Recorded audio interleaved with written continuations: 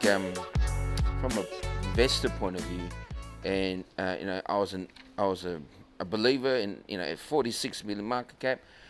It was about 3 times your market cap when I bought your shares, and all I'm thinking of is being, and then on the other shoe where you've looked at projects, oh yeah, those guys will fall over. We'll be able to pick it up cheap, but I have never come across a situation where I had that thought and the result was what I thought it was going to be, because it just hangs on, and then the market turns and they're flying, right? And that's where I feel Cyprium is, without being, trying to put financial advice into people's head. That's where I'm thinking my head is. For me, it's all about averaging out. It's cheap to buy it at 40 million today when I was buying it at 120 million and things like that. With that in mind, what is the step forward for you guys, as for guys like myself who are shareholders and things? So what's the step forward?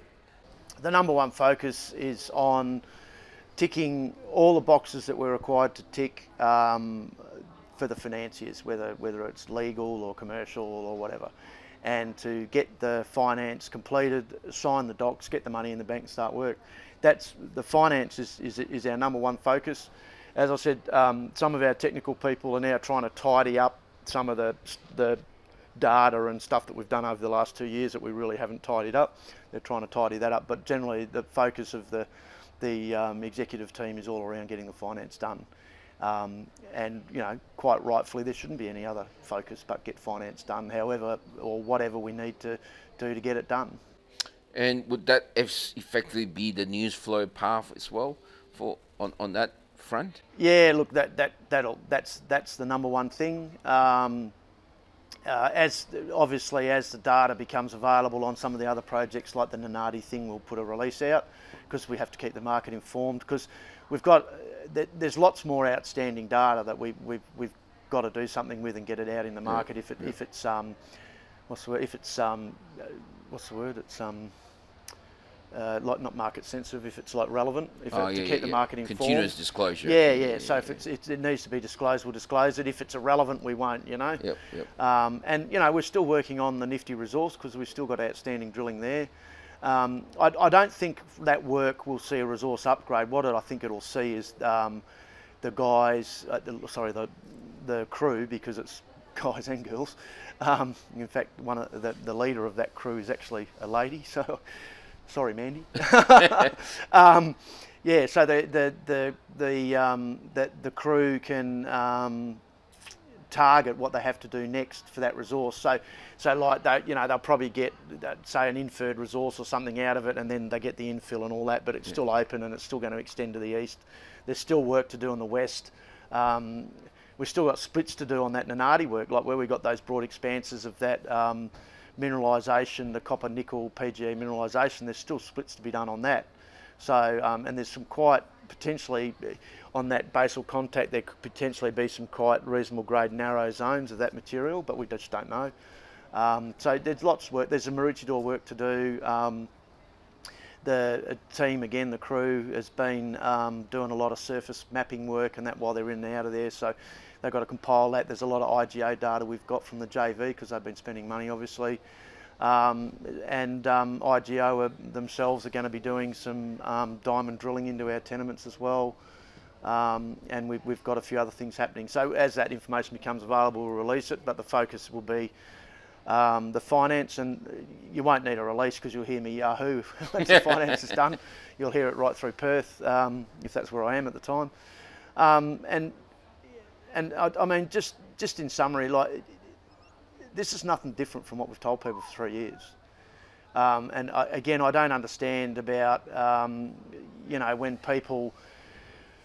when people, because I get a lot of shareholders ring me and say, we're with you all the way, why is the share price like it is? But we understand it's a long-term strategy, and that we park our shares in the top drawer, and you're going to be a producer, and the dividend or whatever we're going to do is going to come, the project's going to come, and the market will respond after that point, as invariably it does, always late.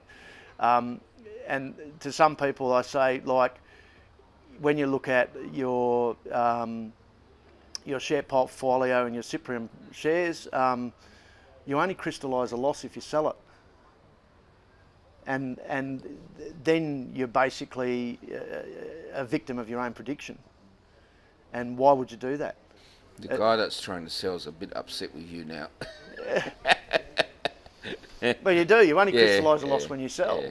So if you've bought Cyprium shares as a long-term investment strategy into a copper portfolio, why do you even look at the ticker or something in some real? Because I don't, and I can't sell. I can't buy either, but I can't sell. And you know, and I've paid money for my shares as well.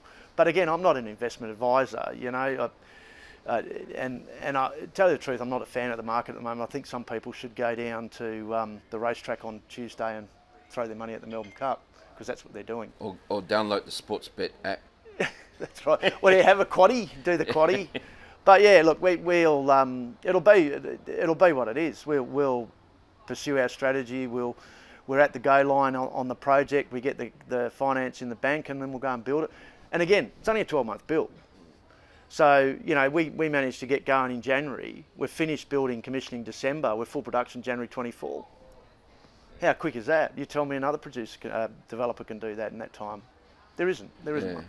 I think in summary, I think what Warren Buffett preaches is that he buys businesses. He doesn't buy companies that are on the stock market. It just happens that the business is on the stock market. And I think that's what you're trying to message out to people is that you're going to happen. It's just a matter of when, and you'll still be around until the turn. And I think I get that. I that's where I see you guys. And I think, you know, if you're share price focused, which most investors are, you know, averaging down is a good thing, because it's just, you thought it was a great idea at 22 cents. At 6 cents is even better idea if you believe that the fundamentals hasn't changed. That's the way I see it, I think. And I think you guys, I mean, look, Barry's, you know, you've just stepped off a one-to-one meeting where you were saying you had 32 meetings all up. 31, yeah, 31 meetings, yeah. So good. Reach out to Barry. I think, you know, I think those conferences are good to get people to talk and understand what you try and do with us here on Coffee with Samso. It's very in-depth, and I hope you guys, you know, people do watch it all. I think it's that conversation that most of the guys out there don't get an opportunity to get that kind of conversation with yourself.